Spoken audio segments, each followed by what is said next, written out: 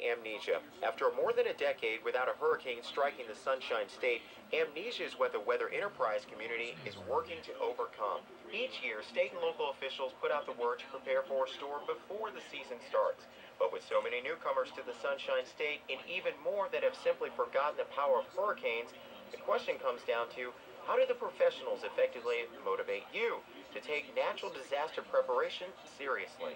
We have Herald Tribune real estate editor Harold Buble to thank for coining the phrase. For the population as a whole, we could say the population in Florida has forgotten what it's like to go through a hurricane. But for a lot of people who are new, it's hurricane ignorance. They just don't know what they don't know. For the people